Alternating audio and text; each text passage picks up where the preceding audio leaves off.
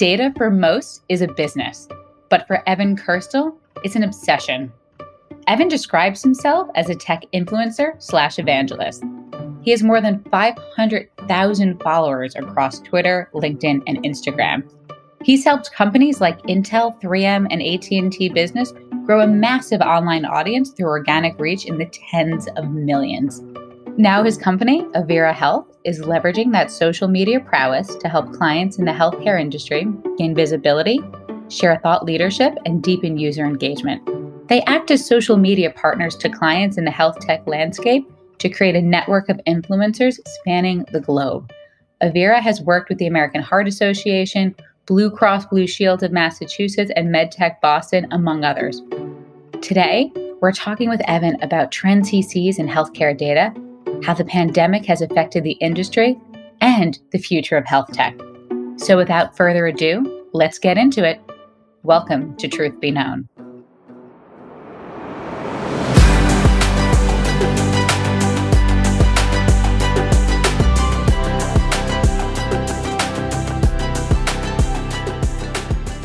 Hi, everybody. Welcome to another episode of Truth Be Known. We have a super exciting guest today. We have Evan Kirstel from Avera Health. Evan, welcome to the show. Tell everybody a little bit about yourself. Yeah, I've spent 30 years in enterprise tech, actually primarily in sales and biz dev and alliances from some big companies like Intel and Oracle and Acme Packet and Audio Codes, company in the telecom and communication space. And really the last 7 years almost, I've been an independent sort of solo practitioner out there working with clients on social media content creation and social media marketing and thought leadership and engagement. And frankly, after 30 years, it's nice to be out of the corporate rat race and doing my own thing, onwards and upwards. I have a company called Avera Health, and we're super excited about the rise of emerging digital health and health technology companies leveraging technology to empower patients, doctors, and society to really address unique challenges in healthcare and create, amazing content that reaches audiences across the social landscape. Avera Health was a company started by myself and my business partner, Irma Rastagaiva, with a mission of empowering digital health, health tech, and emerging companies in the healthcare space leverage social media for thought leadership and engagement, education, and outreach. And we're now working with some amazing brands, companies that you've heard of like Microsoft and 3M, but also emerging tech companies and startups who are really lost on the world of social media and have challenges getting their voice, sharing their voice, and creating compelling content. So we're partnering with these companies as a sort of boutique consultancy to really empower them to be seen, heard, and understood across a variety of social media networks. It is really, really fun to have you here. And it's nice to get another long-term Twitter user. Yeah, Twitter has been fascinating through the pandemic. It's been, frankly, a lifesaver for keeping those connections going, for news and insight into the pandemic, to keeping your personal and professional reputation and street cred alive, while we're not meeting people. Personally, my Twitter account has exploded and engagement has increased, and even brands have upped their game. It's been fascinating to watch that evolve. It is. And in the last 14 months, has it been 14, 15 months, forever? I've lost count. It feels like a decade, but that's sort of dog years now. So it really is the 500th day of March because it's still March 2020. But just how human behavior has changed, and for what we thought was this brief moment in time to a completely new way of operating and a new way of interacting with people. Yeah, and we're craving connection. And so we're seeking new ways to connect, even though people are zoomed out in many ways. I think video has been a lifeline. Audio has been a lifeline for me. I'm on Clubhouse every day, which is the hot new social media network, and doing podcasts like this. We're talking to each other. We're also seeing each other. So that conversational connection has been just such a godsend. I totally agree. I can only imagine what this would have been like if we didn't have Zoom and video conversations, and we didn't have this some sort of human connection. If it was, you really can't go anywhere and see anyone. At least we've had this for the last 1,000 days. What about your customers? I don't know much about exactly who you work with, but how have they navigated the pandemic and survived, thrived in some cases, maybe? What are they seeing? It's been so interesting. I've seen customers and just have to accelerate digital transformation. The this is good enough no longer made any sense. It is we have to absolutely have the correct data. We have to have it in real time. I have to know what's happening in my business. Went from a nice to have to complete and total table stakes. Seeing the type of innovation that they've had to think about and that forced change of now how do you interact with people? Now what kind of products do you sell? Now how do you create these personal connections online? One of our customers is Bayer, and they do a lot of really great work, but one of the things that they work on is ventilator production. For I think they do 600 ventilators a day or a week now, and they had to massively scale up production. The only way you can do that is with accurate data, and I hear them talking about this and seeing so many businesses see this as an opportunity to move faster, to reinvent, to really thrive, and it is the necessity is the mother of invention, and none of us wanted this. None of us wanted to have to deal with these circumstances, but so many businesses have just found new ways to operate that is really, really inspiring and shows this perseverance and grit. Yeah, grit's the key word. I think you said earlier resilience as well, like the two Yeah. themes of this past year. And supply chains are disrupted, getting worse even with the semiconductor shortage, with things like that Oh, yeah. pipeline shutdown and all kinds of disruptions globally and borders and transportation. It seems like it's getting worse, not better, which is very disturbing. Again, if the pandemic taught us anything, you can't rely on instinct. We can't take anything for granted. And past experience doesn't work anymore. And the only way to get to the other side, the only way to be successful is I have to know what's going on and I have to pull data in as quickly as possible to know what's happening. And seeing these levels of innovation popping out of industries that just had to the hotel industry, e commerce, CPG, healthcare. Healthcare has gone through this massive transformation in the last 14 months. Yeah, I mean, this epidemic was an epidemic of bad or missing data as well. You know, I track all the statistics here in New England, and Massachusetts just had its first zero death day for COVID. And it was a long time getting to the point where we understood the data behind the pandemic and infections and vaccinations and tracking. And hopefully we've learned something in this process and we can apply those practices to other businesses and experiences. It's again, no one would have ever wanted this, but I am hoping there is a degree of good that comes out of this that, to your point, in the healthcare space, maybe we didn't have to get there this quickly, but now the infrastructure you've put in place, the new way of thinking across the healthcare space, I want to believe we can apply to not just dealing with a massive pandemic, but we can apply to hopefully going back to normal life. Yeah, no, and healthcare is such a fascinating space. We're generating all of this sort of exhaust around ourselves, from wearables to virtual care to remote patient monitoring, and getting all that data into systems in a clean way that doctors, practitioners, researchers can use to gather insights is so important. Do you believe healthcare in some ways has lagged behind other industries with digital transformation? Why do you think that's happened? Well, it's a tremendously bureaucratic, quasi-public private partnership. Mhm. If you've ever seen a org chart of health and human services, it looks like spaghetti wiring under your desk. It's just so complex, overly complex, and we keep making it more complicated versus simplifying and making the patient the center of the universe instead of this bureaucracy or hospitals or insurance companies or what have you. So we need to make patients the center of care and strengthen the doctor, patient, nurse, patient relationships and empower patients with data and insights and advice and guidance and education. And that's been very slow, just slow to change. And there's a lot of very antiquated legacy IT systems as well. I mean, how many times you go to a doctor's office and you got to sign in on the clipboard, right? I mean, this kind of stuff is just endemic in healthcare. And I've seen massive change, like even over the pandemic. We've seen virtual care and telehealth go from 1% utilization to 35, 40%. and it's going to fall back some. But even the adoption of digital services like telehealth or some of the monitoring tools or remote patient care have really taken off out of necessity. Like you said, Yeah. they've had to react and respond and adopt. So, if there's a light at the end of the tunnel, maybe it's been some of the adoption of these new technologies, and hopefully it won't fall back into our very bureaucratic old school way of thinking in healthcare.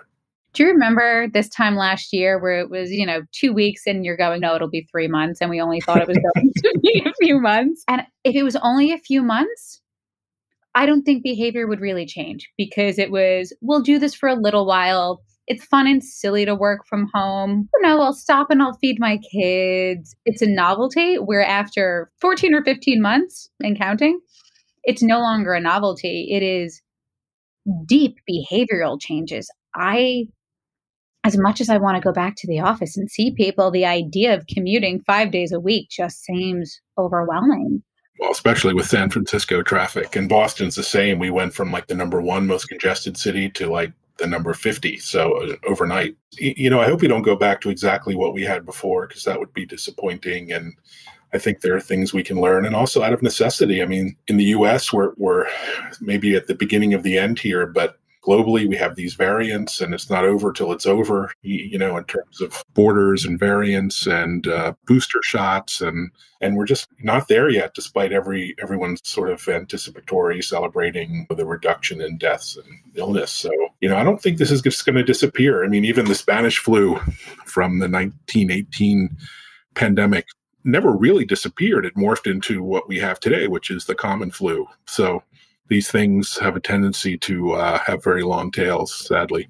I know. And it's so easy to forget that in the US, things feel like there's a light at the end of the tunnel. We're going in a good direction. But then the rest of the world isn't there yet. And we are a very obviously global, but if something is happening in India or in another country, we can't assume that is not going to have a global impact. And I hope and aspire for us to be in a place where everyone is having that same positive direction that we're having. You had 0 deaths in Massachusetts.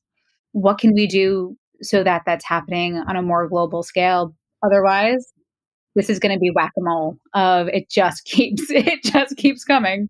Yeah, and half of my clients, friends, colleagues in tech are from other parts of the world, India and Europe and Brazil, and it's definitely they're in the midst of this fight, and it's so tragic to see. And most Americans, they don't really watch the news, so we think just about our short-term prospects. But yeah, very, very challenging. So cross fingers. I think it's going to be a long slog. I think it'll be a long slog, and I want to believe we are getting.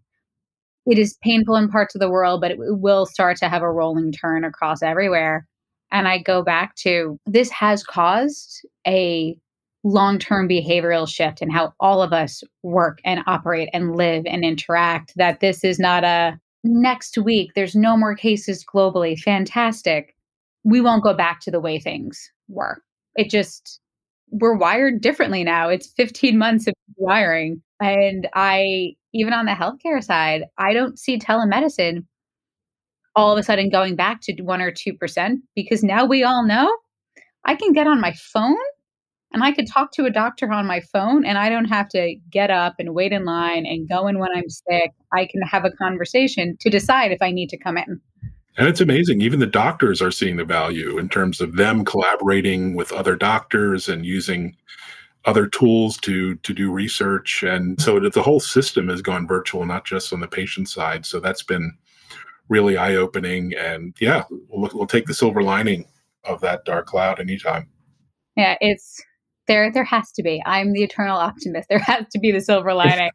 And what do you think about the future? What do you think are going to be, even in the healthcare space, some of the biggest changes that are still to come and still to roll out? Well, I think there's so many changes. I mean, there's a move to the empowered patient, the educated patient, so patients who can take care of and manage their conditions on their own. So whether it's like an Apple Watch with diabetes, glucose monitoring built in, or a remote patient monitoring into the home for aging in place, or a lot of that technology is going to be in the home and make us safer and more secure and allow us to not have to visit the hospital or even the doctor's office. So that takes a big challenge off the plate. So I think technology has a big role. And I think doctors are beginning to think differently, whether it's working independently, it's sort of concierge medicine, or whether it's, offering their services via telehealth, direct to patient kind of care. House visits are back. So all kinds of ways that the relationship with the patient and doctor is evolving. But I think I'm most excited about, as a techie, the use of technology to take ownership of my health data, to manage it with not just a Fitbit measuring my steps, but all kinds of interesting technologies, wearables, potentially glasses and other things that will keep me healthy and, be able to detect disease earlier than we ever could before in terms of screening and genomics and other things. So I'm really excited about that empowerment as a patient. And that's just only going to accelerate. I love that. And honestly, I hadn't even thought about that. And it's being able to detect issues, disease, conditions early. That is what is truly going to save lives. There's almost no cancer that isn't treatable if it's detected early. Exactly. And the single drop of blood test now for cancer screening, the testing for Alzheimer's a decade or two before it sets in, diabetes before it's chronic, all these things will allow us to live better lives. It is. And I can't remember the name of the movie, but there is this movie where basically the rich people live on spaceships and the poor people are mining on Earth. Is Elon Musk in that, or is that another movie? That must be something. I think he was. I think he was. I think he made the spaceships, and he's up there. I mean, it's a good point, because there is a huge divide between, again, the people, the haves, who can leverage all this technology and afford great care and have good broadband, and the have-nots in this gap who are being left behind and with all of this. So, like everything, there's a big challenge as well as an opportunity.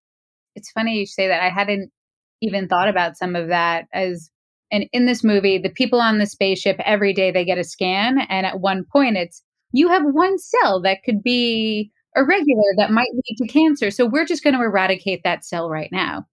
So you're not going to get sick. But the people that are the miners living on Earth are dying in their 20s of preventable diseases. Very, very sad, very scary. Yeah, I have a client who's looking at rolling out a number of, starting in Beverly Hills of all places, but walk-in scan clinics where you walk in and you get basically a full scan, a full magnetic resonance scan of your body, and then you have a consultation with a specialist who then can refer you on to your doctor if he sees, blood vessels that have issues or lumps or other things, and it's like $1,000.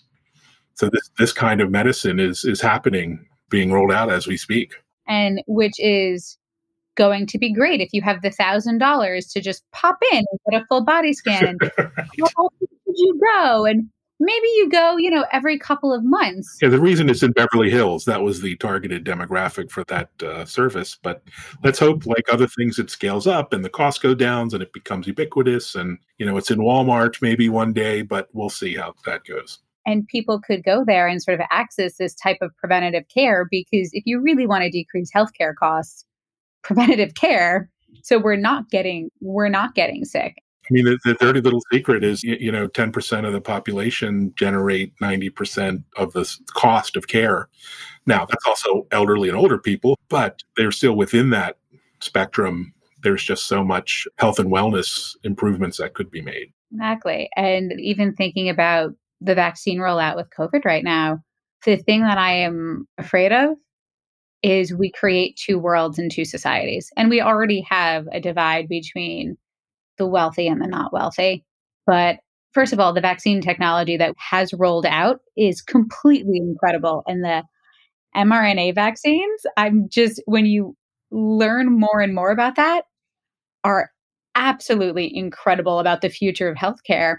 And there's part of me that is so optimistic for the future of how you can apply this to disease and overall health and wellness. But the downside of this is part of the world has this and is finally starting to thrive. And then part of the world feels left behind. Yeah. Now, if you really want to go dystopian sci-fi on that, let's say you have your child genes edited for intelligence and wealth and height and eye color, And then that child then competes with my child who hasn't had his genome edited with CRISPR. And all of a sudden you have actual have and haves nots in terms of someone who's had their genes edited and someone who hasn't, someone who can afford that procedure and someone who hasn't, or maybe, a population here in the US has had it as all of a sudden genetically superior to someone outside the US.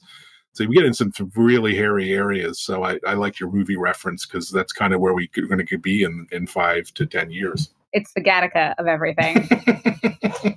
I'm hearing a sci-fi buff. So yes, a little good bit. rewatchable movie. Yes. It is, and it's fascinating. And I think of things like the annual checkup, because this is the future. And if you go to today, that the way that we all used to interact with a doctor is maybe you had that annual checkup. But to the point you had earlier, there's wearables now. There's all of these different things that collect all of these indicators from your heart rate to blood sugars. And it's setting that foundation for this future where I know Larry Ellison is putting a ton of money behind it as well. But it's I wonder why he's doing that. Probably that's a good reason. Because we all want to live forever. I just want my health to be what lives forever, not my health in 50 years to be what lives forever.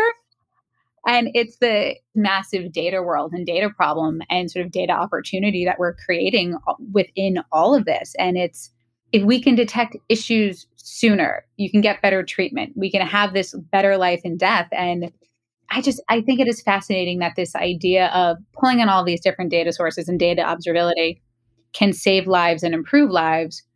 But we also have to make sure that this is equitable and accessible and not just Larry Ellison and 18 other, and not even billionaires, like multi-billionaires have access to it. Yeah, I mean, my favorite new product is this Aura Ring. I don't know if you know the Aura Ring, but it's basically a wearable device. It's a ring, obviously, that you charge once a week, and it collects all of not just your movement, but temperature and all kinds of things. And it will tell you very subtle changes in body temperature. So I have an app, if my body temperature were to fluctuate, not just high or low, but above the norm, it would send me a note saying you potentially could have had COVID because you have a slightly elevated body temperature that wouldn't even be recognized on taking your temperature through a thermometer. So it was a fascinating experiment. It tracks sleep and deep sleep and REM sleep and steps and movement. And these kind of things are now a couple $100 out on the street. So it's really interesting time. And it is just the beginning. It is this idea of like, you're collecting your own data. You're learning all of this about yourself. And what I'd love to see is then how we take this and we have the power of our own data. And then we have maybe one day when the scanner is something that is more accessible and we're all doing, or even when you just go to a regular doctor's visit and they do blood work, this idea of pulling this all together to get this complete picture of you, of your health, to know 98.2 seems like a good temperature because you're supposed to be 98.6, but you really run at 97. So 98.2 is an early sign of a fever for you. And maybe you should check out other things. Like, that's where this idea of pulling in different data sources becomes super, super interesting for me. Totally. And I'd love that. I would happily give access to my iPhone to my doctor and this data, give it up if it would help him, help me. Mm-hmm. But right now, the doctors, these hospitals, they wouldn't know what to do with it. They don't know what to do with your health data or your iPhone tracking, or they say, okay, nice, go get your blood work done. That's kind of their response. So we really need to wake up and leverage the data exhaust that's coming off our bodies and wearables and devices. I think one day soon, I think this is, again, the trying to find a silver lining in the challenging 15 months. I do believe COVID has forced change and forced digital transformation and has sped this up out of necessity. We had to do it. And I think it's going to accelerate a lot of this. My personal belief is this is going to accelerate a lot of innovation in so many industries, especially in the healthcare space. Yeah, it's been great to see all the investment being made. One of my clients is UpHealth. They're doing a huge SPAC, raising tens of billions of dollars. And, we put billions into silly apps on our phone. It's great to see money being put into things like health tech and ed tech and data science and things that are going to make us live better lives and not just play games. So that's been a positive outcome of this kind of strange economy and situation we're in too. Definitely. I would love to dream up our dystopian future and dream up where the world is going to go. But I want to switch to rapid fire part of our interview. Great. Okay, so I have several questions that are quick decisions. Don't overthink it. Are you ready? I am ready. So, what is one talent or skill that is not on your resume? I'm a big reef tank hobbyist. So I have a 120-gallon saltwater aquarium and coral and fish. And that's been great during the pandemic, just to the relaxation and the vibe of the tank. And it's at home, obviously. So great hobby to do at home. So that's been a lifesaver during the pandemic. It's really cool. Yeah, no, it's really fun. And they have a good time with the fish. Where do you put a 120-gallon fish tank? It's in the bedrooms. It's a pretty big feature of my bedroom. Yeah. Nice. I feel like in my head, it's an entire wall. No, it's not quite Larry Ellison style, but I don't need a humidifier. Let's put it that way. Nice. So if you weren't in tech or in business, what would you be doing? Tech or business? Well, I think I'd be a marine biologist. I love just the ocean. I love traveling. I love nature and animals and things like going whale watching in Massachusetts, or I a couple years ago saw a great white shark out on the Cape. I volunteered in my youth at an aquarium. So yeah, I love just the connection with the ocean and the sea and sailing and boating and that kind of thing. Oh, I love that. So what is the book or TV show or podcast that you've been binging? So many. I almost have to look because there's so many. I love history, World War II history. So I've been just binging everything about World War II and the Blitz. And you talk about resilience and survival. I mean, look at what the Brits had to do in London during the raids and the attacks in World War II. Talk about keep calm and carry on. I mean, that was sacrifice. That was survival. That was resilience. Mm-hmm. And I wish, more of us had that mentality over the past year. It would have probably made a big difference to what happened. But yeah, I love history around that era in particular. Last question. What piece of advice would you give the younger version of yourself? I would say buy Bitcoin. I would say and Apple and, Tesla and yeah. But in all seriousness, I think I would have invested more, not save in the sense of like putting in the bank account, but just really thought more about investing like really early. If you look at any of the big tech stocks, you don't have much money in your 20s, but gosh, even $100 then or $500, I didn't start saving till a little later, but that would have been a big win. I could not agree with you more. I also did not do that, and I would be in a much better place had I put money in a Roth IRA when I was 22. Who did no one? No one does that. No. But actually, there's some fintechs apps now that I've turned my daughter on. She's 22. That actually take that approach through an app. It gamifies it. It makes it easy. It kind of just rounds up spare change. And Acorn is the one I turned her on to.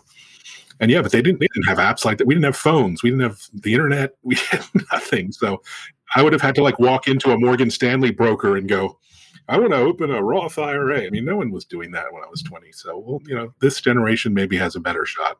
I thought the stock market was Wall Street with Bud Fox and Gordon Gekko. I thought that was the stock. I don't want to do that. That's evil. That's like what these evil guys are doing. So yeah, it was the Hollywood for you.